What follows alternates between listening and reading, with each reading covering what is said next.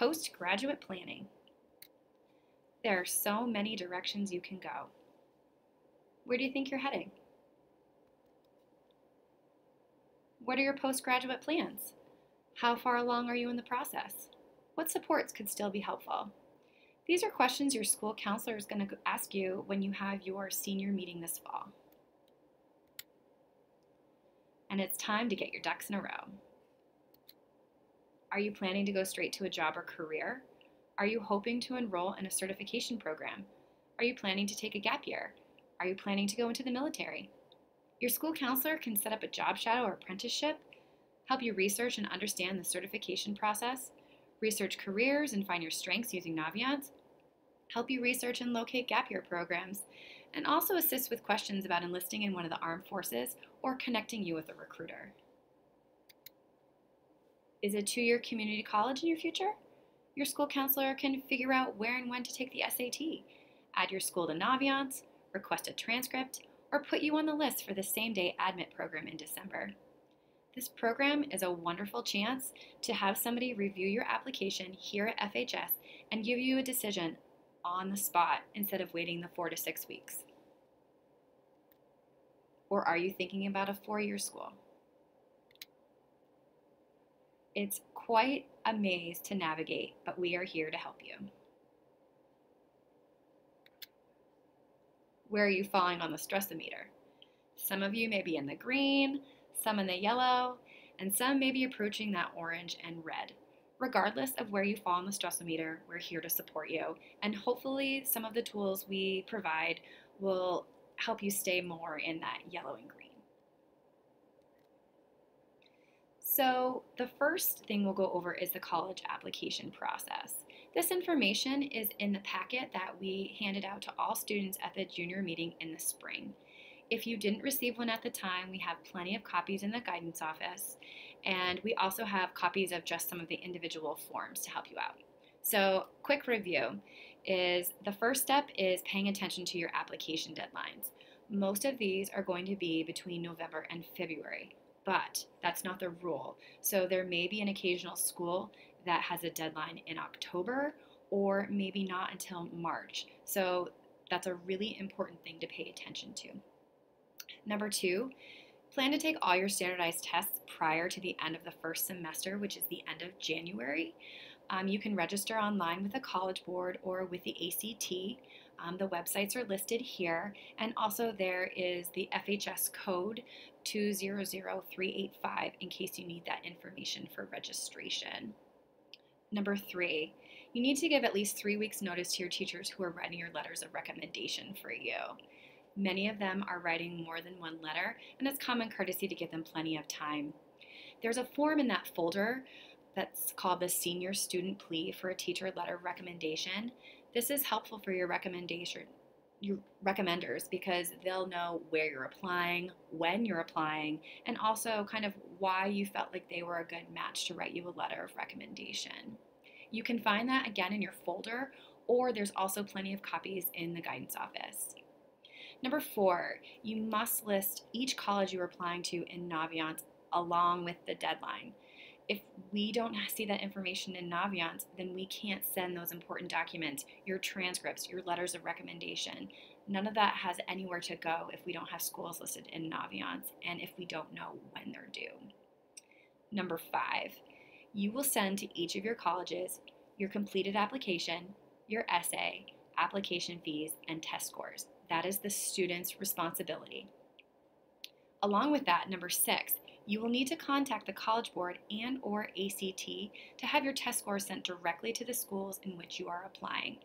Colleges want score reports sent directly from the testing companies, not from Freeport High School. So that is the student's responsibility to connect with the College Board and or ACT to have those scores sent.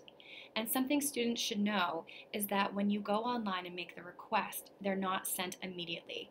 Oftentimes scores are sent in batches, so your scores could be sent tomorrow or they may not be sent for another week. So make sure you give yourself plenty of time before your deadline to send your scores. Number 7, apply early for financial aid.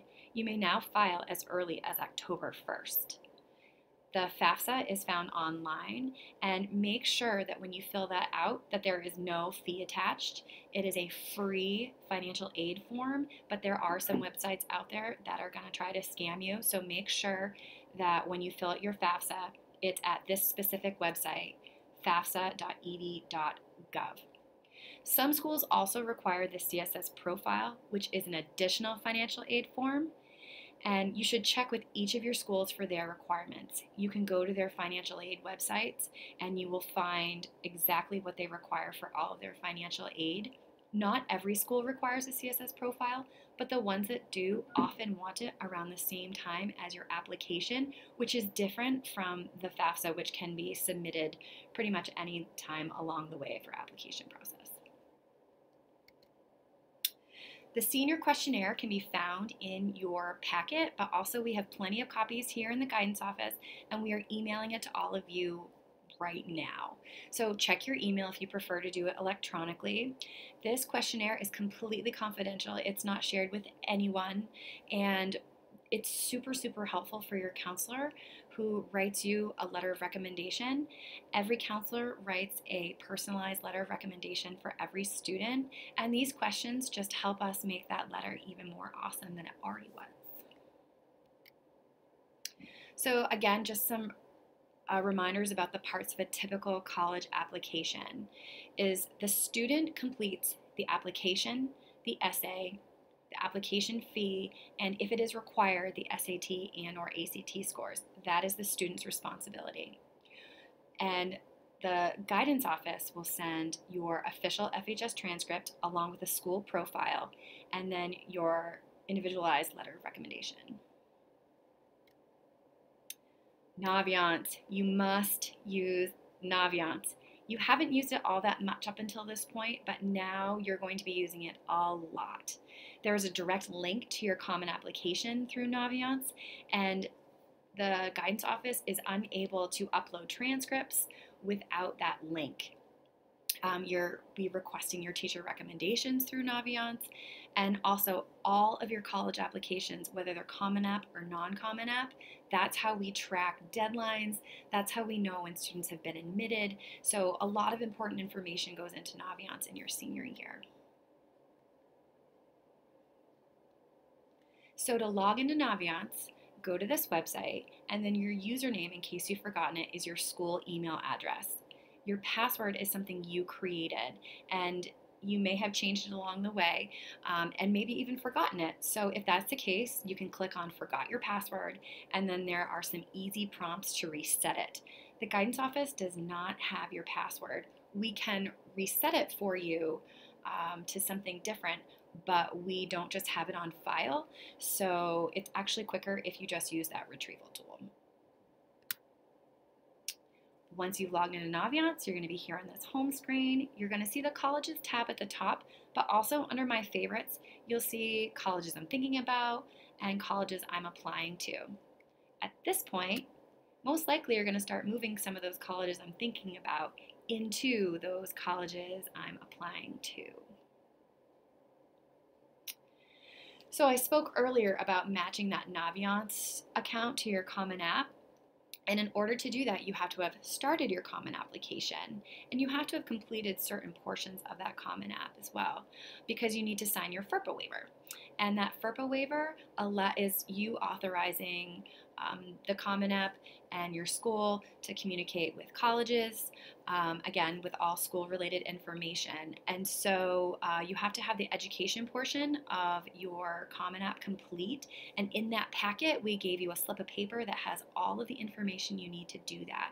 So it will tell you about your class size. It will tell you about our GPA, whether or not it's weighted or unweighted, which it's unweighted.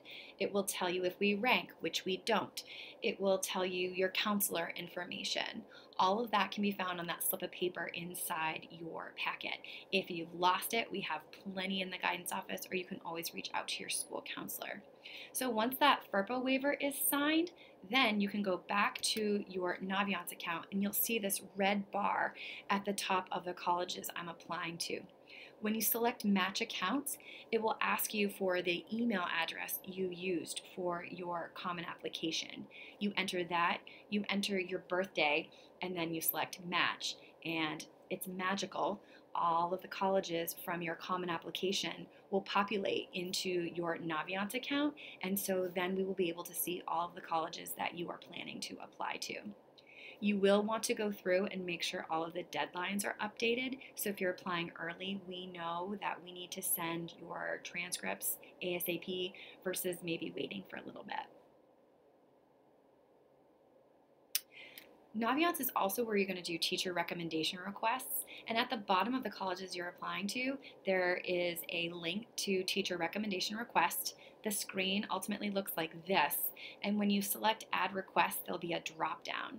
We'll go over all of this again in your senior meeting, but we just want you to have an awareness that Naviance is where you need to actually request your teacher recommendations. Have the conversation first. Please have the conversation first. Make sure the teacher is on board with writing your letter of recommendation, and then go into Naviance and add the request. If you don't add the request in Naviance, your teachers cannot upload your letter of recommendation. So, once your colleges are in Naviance, the guidance office will send an official transcript, a school counselor report, a school profile, and a school counselor letter of recommendation. This information at the bottom is super important for you to know. For students who are applying before the end of the first semester in January, which is the majority of you, a grade report from the mid-semester grade check on October 30th will be included with the transcript. So when grades are pulled October 30th, that is the grade information that we will be sharing with colleges. Colleges want to have a sense of how students are doing in their senior year and will request grades. So since we don't have quarter one grades anymore, we will be using the mid-semester grade check on October 30th. So make sure all of your academic information is current. Have all of your assignments turned in. Have all of your teachers make sure that you are showing your best academics by October 30th, as that is the day that we will be pulling grades, and that is what we will be sharing with colleges, unless you apply after the first semester, in which case they will just see your mid-year school report, because that's when we update transcripts. Standardized testing. So we spoke briefly about standardized testing, and so we encourage all of our students to take the SAT, the ACT more than once. So if you haven't, you should look at the fall dates. There are typically October, November, and December dates. Pay attention to the registration deadlines. And Mrs. Rock is our testing coordinator. If you have any specific questions, you can certainly ask your school counselor, but she is the know-all of everything SAT and standardized testing. Financial aid, where to go for help with your FAFSA. So if you're having a hard time filling out your FAFSA, you can certainly ask your school counselor questions, but for more complicated scenarios, I encourage you to reach out to Fame Maine. This is their website. They also have a helpline phone number. We have a ton of information about Fame here in the guidance office. It's the Financial Authority of Maine. They are the experts, and we highly encourage you to reach out to them with any questions.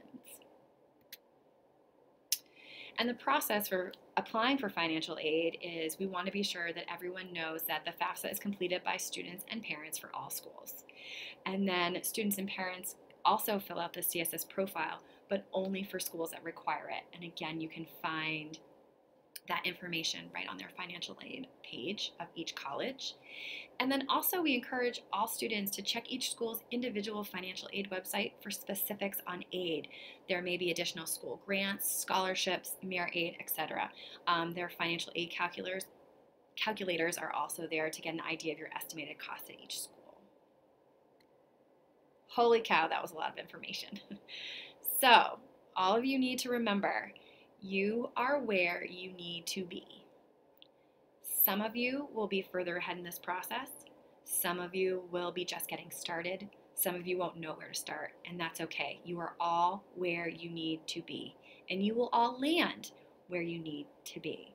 We are here to support you, and so please use our services. You'll all work through all of it. Everyone is individual, and that's why it's an individualized process, and that's why we meet with you as individuals.